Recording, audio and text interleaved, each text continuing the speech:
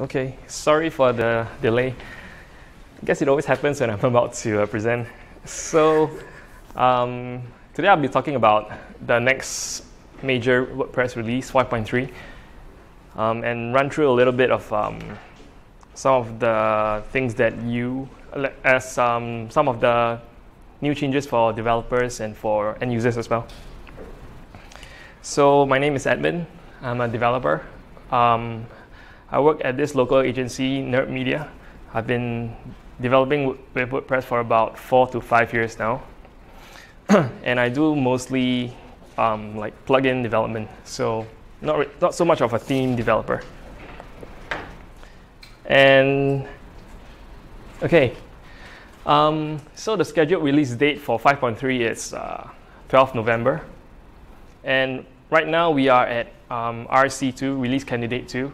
So if everything goes well, then the official release will be as the scheduled date.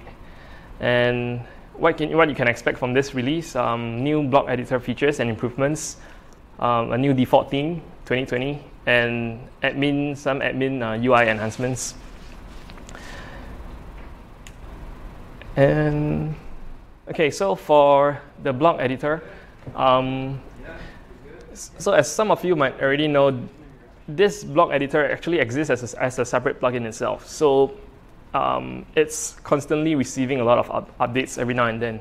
So with this new WordPress version, 12 of the updates from the plugin will be merged into this 5.3. So one of the biggest improvement is the load time. So they did a test with a post of 36,000 words and 1,000 blocks, and they noticed a 1.5 seconds in load time reduction, which is quite impressive. So there's one of the new blocks they're going to include is called the group block. It allows you to basically just nest all your blocks into this little container so that you can actually save it and then reuse it. This actually sets, it's actually in preparation for the future where people are going to use block editor to create templates instead of the current way of creating templates whereby they're just using PHP. So what you can do with this group blocks is that you can just nest like an image and text and then just reuse it in other pages. And you can just move the whole thing around. And also some other improvements to the existing blocks. We have some improvements include changes to the column block, image block, table block, button block, and more. So I'll just go through this few. Starting with the group blocks. So as you can see, this is how it looks like. So you can just create a group block and then insert or nest other blocks inside. So it allows wide and full width settings, and it also allows you to align all your child blocks. So this is one group. It consists of a headline and the media and the text block. So this is the full width, and then you can go back to wide width. And the next is improvement to the current column block. For this one, we have, right now we have this new width setting. So it allows you to adjust the width of individual columns. So previously there's no settings for you to adjust the width. You can only select how many columns you want. So right now, you can change the width through the settings over there. And it also has this layout selector. So when you add the column block, it actually prompts you to choose how many column layout do you want, which is, if you guys missed it, is at the start. So when you first add the column block, it's going to show you this little prompt. Okay, and next we have the image block. It's not so much changes to this one, except that they allow you to change the style of the image. For example, from a default to a circle mask setting. So it's quite useful for maybe like your avatar picture or something. And the next we have table block. I'm not sure if how many of you are still using tables, but in this change, they allow you to include headers and footers to the table. So it's like a heading, and then there's a footer at the bottom, and allows you to add colors as well. So this is the header, item 1, item 2, and then this is the body, and then at the bottom, you can also add footer. And you can have the stripe styling as well. Okay, and the button block, it's not so much. It allows you to add border radius. There's a settings for you to include border radius to your button, which is, and it also supports this target thing. So what it allows you to do is that you can choose to open the link in the new tab, which is quite basic, but previously I think they don't have this setting. So at the bottom there, they allow you to choose whether you want to open it in the new tab, and the slider for you to adjust the border radius. Okay, and next we have the new theme. It's called 2020. So when 5.3 is released, this will be the new default theme. So as you can see, this theme, it focuses on clarity and readability. So it actually has its own, they included this new typeface, Inter. It's a new open source font, and it's gonna be shipped together with the theme. So what this, as you can see, it's pretty, it gives a very strong and bold personality when it comes to headers. So the theme itself is, they mentioned that you can just use the theme to do all kinds of layouts, and it's very focused on being compatible with the block editor. So here are some of the mock screenshots that they provide. As you can see, it's very, I feel that to me, when I first see it, it feels very focused on content creation, like block, because of the single centered column. And the typeface obviously looks very readable, like what they say, and everything looks very clean. I think it's, a lot of people mentioned that it's actually, from what they say, it's actually going to be the nicest default theme so far. And looking at the way things are going, it seems like it's going to be that way. So full support for the block editor, definitely.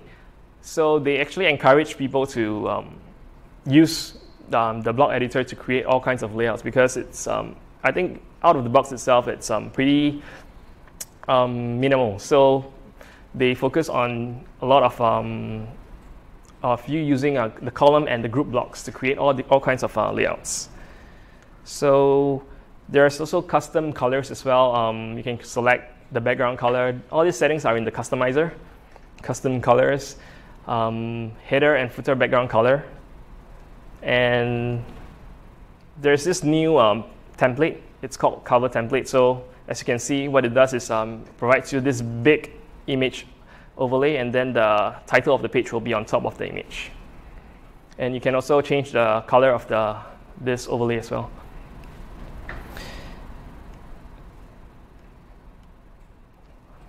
Is this a video? I think it's a video. Oh, yeah, and then there's this little arrow for you to anchor down to the bottom. I think I missed the video part for this one as well. One cool thing I find, I realized is that if you notice, the font actually changes colors itself according to the background color. So there's this automatic setting they want to ensure that the contrast is there. They don't want you to select a dark background and then use a dark font. So this is quite interesting. And okay, for this theme, it comes with two menus. On the top, there's this the expanded horizontal menu, and then there's the off-canvas menu. So on mobile, it comes with there's also a menu at the footer, and on mobile, this is how it looks like. So you can, in the customizer, you can choose whether you want to have both menus at the top or only just, so for the top menu, if you don't assign any menu items to the off-canvas menu, then this part will not appear. So you only have the standard expanded menu. So in this case, I actually assigned two different menus to the expanded and the off-canvas menu. That's why it's appearing over here. Okay, so next, we have some admin enhancements. One of them, I think it's quite a big improvement. Is that they allow you to upload big images right now. I'm not sure if how many of you have actually tried uploading from your phone directly, because usually when you take a picture of your phone, it's going to be at least like 3 megapixels or something. So previously, before this version, what it does is when you try to upload a big image, and if your server times out, for example, then that image will not be uploaded. So when you want to re-upload again, you have to go through the whole process and then hope that your server will not time out. So what this change brings is that when you upload a big image, for example, and if your server times out, they will store those that have already been uploaded, they will actually store it over there. And then when you try to upload it again, the upload will resume automatically. So as you know, when you upload one image to WordPress, actually WordPress itself generates about 3 default images, I think 3 or 4. So one good thing about this is, for example, if you upload a super large image, like a 5,000 pixel image, with this new change, it actually, they will detect that the image it's above the default settings. They have this default 2,560 pixel threshold limit. So if anything above that limit, they will actually reduce the image automatically to that size, so that the whole thing is still web optimized. It still doesn't. It's more. It doesn't take too long to load. But also the cool thing is that the original image is still stored inside your uploads folder, even though it's not used. So what it's actually showing is the optimized version. But having said that, it's still always better to crop and optimize your image. So don't rely on this to optimize all your images, because it might not do might not do a good job. Might not do something that you. At the end, the end product might not appear as what you want. So it's always good for me. I always go to Photoshop and then I just save the image as web and resize it to the correct size that I want to use. So image rotation is also a big thing. For me, when I was creating this application last year, so what I required the user to do is to upload a photo from their phone. And when they upload the photo, the image itself will just rotate to the left or right. So what I need to do is that I need to install a plugin which will automatically rotate the image back to normal, which is quite interesting. I didn't expect that to happen. But right now with this release, they will actually fix that bug, so you don't have to install any additional plugins. It will just automatically rotate the image based on the EXIF orientation metadata. So when you take a picture with your phone, the image itself inside, they have this data which includes the orientation of the image. So when you upload to WordPress, WordPress will use that data to decide what orientation the image will be in. Okay, and next we have this small little feature, admin email notification. This happens when you, this is actually a security measure. So for example, if you never log into your admin, your site for about 6 months, I think the default value is 6 months. And then after 6 months, if you want to log in, they will show you this prompt asking you that to confirm your verification, your admin email, because if your admin email is different, then you might get locked out. So this is just some security measure to ensure that you are still using the same email. There's a filter for you to change the default duration. So default is 6 months. You can just change it to 1 month or something like that. So if you haven't logged into your site for 1 month, and then this thing will show up. Can be a little bit annoying, but I think it's still better to be safe. Is that for every admin? Or just the general site admin? I think it's for everyone that tries to log into the backend. Yeah. We're going to get thousands of emails. Or maybe not, because it mentions that it's only administration email. So maybe only those with administrator role, then you get it, I guess. Yeah. Because, yeah, which is the most important one. Wait, this administration email is the one in the... Is it the general settings? Yeah, the one in the settings where you can receive, is it password? When the new user signs up and then you receive all the notification. So I guess it only applies for administrator then. And this show hide password toggle, I think it's quite common right now in other applications. So what you can do is you click on that icon and then it actually shows you the password to make sure that you're not typing the wrong password. It's available for both mobile and desktop. I think I keep forgetting to play the video. Yeah, something like this. Damn. No, I think I took this from somewhere else.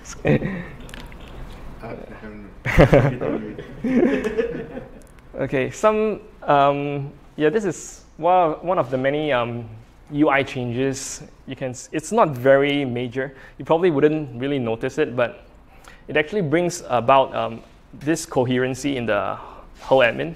So this is how it looks after, and that is how it looks right now. So as you can see, some of the buttons and the fonts and the border are actually different. So when I look at it, first it actually feels very more cohesive. Feels like everything is together. Even though it's not a big change, I think after you use it a while, you'll notice it as well. Improve color contrast for form fields and buttons.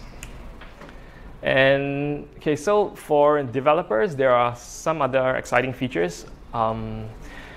So PHP 7.4 is going to be released end of November, and WordPress 5.3 will be fully supported.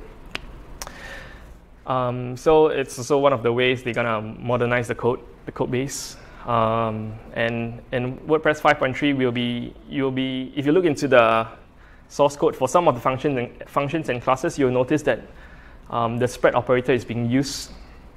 This actually brings about performance improvements. So developers should also look at the changelog to make sure that their code is also up to date. Because there are, if I'm not wrong, there are some of the functions that are being deprecated. So it's good to take a look and make sure that when you update your site, it's still functioning well. So next is the date time component fixes. This is actually quite a big issue. So what it does is, actually I included this link at the bottom over here. It links to a talk by one of the component maintainers. So he explains that how WordPress is actually breaking all the time when it comes to displaying time zones and GMT and all that kind of stuff. With this update, they actually fix displaying of date. If you actually use a lot of output a lot of all your date, your post date, that kind of stuff, you might not really notice the difference. But from what I heard is, if you try and create a post, and then if you try and change the time zone in the settings, there's in your admin settings, there's this drop down for you to change the time zone. Then that's where things will start to get a bit funky. Not really. I mean, you don't really often change the time zone, right? But when it happens, then you will realize that WordPress is actually handling time in a very, very, very shaky and prone to error way. So if you're really interested in this, you should go and watch the video. I think it's about 40 minutes. It really explains what is the issue right now. Okay, and next would be the REST API. We have some new features. One is the performance increase when you you're using a when you're dealing with large API responses.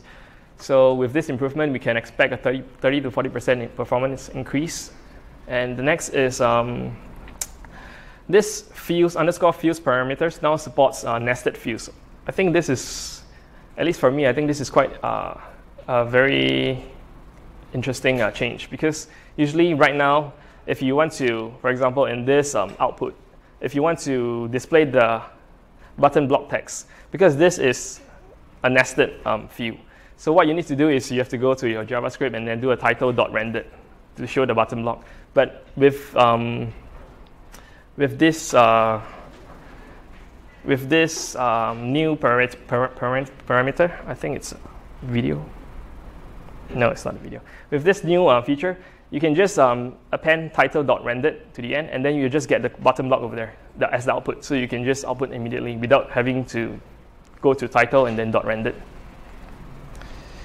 Okay, and next is search engine indexing. This is so in the admin settings, you have this search engine visibility. So if you are working on staging, for example, you probably want to check this one so that the search engine will not index your site. But what it actually does is it just inputs this disallow statement in your robot text. So it tells the search engine not to crawl your site.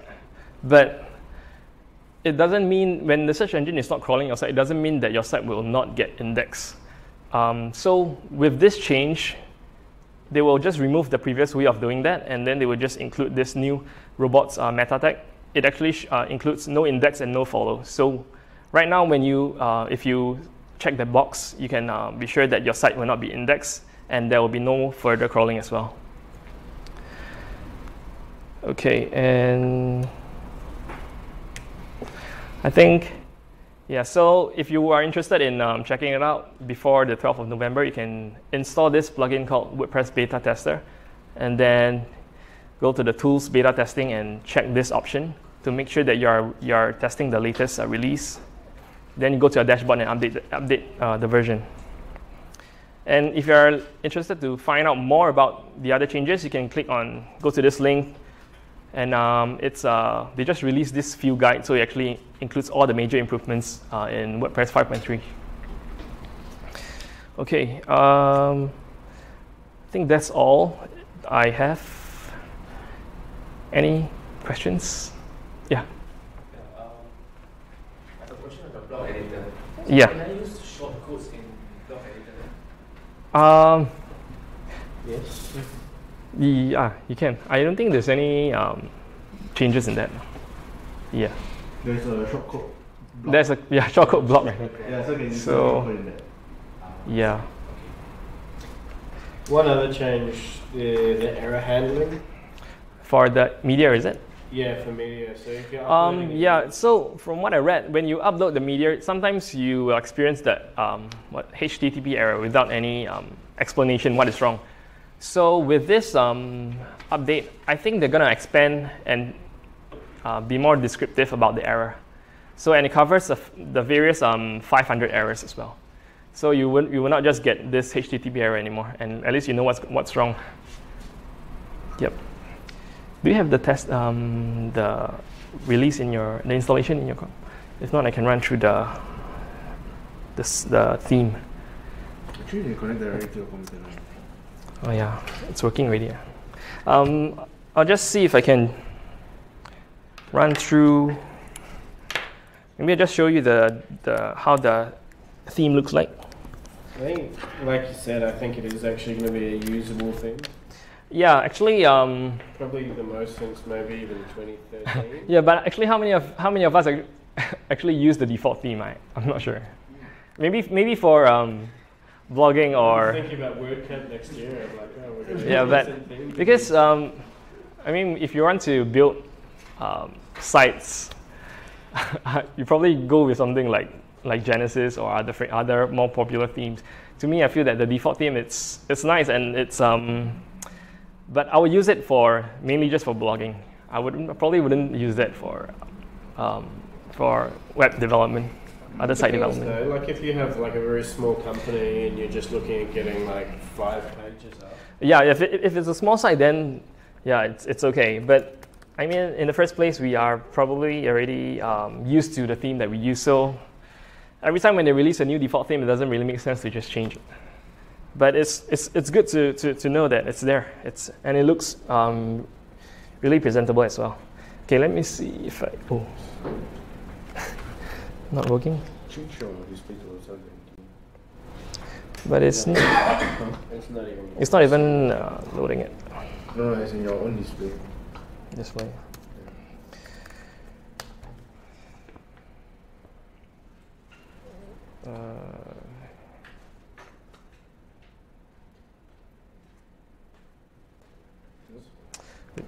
The com is so laggy. So it's coming on the 12th, WordCamp. Yeah, WordCamp ES is on the 2nd, is it? Yeah. So it's going to be after. So I'm sure Matt will give a rundown of everything then. Yeah. I don't think it's working. I can't. It's not detecting now. Too bad I can't show you the demo that I have. But if you're interested, like what I mentioned, you can download the beta tester plugin and install it, and then you will see the new theme. Terrible.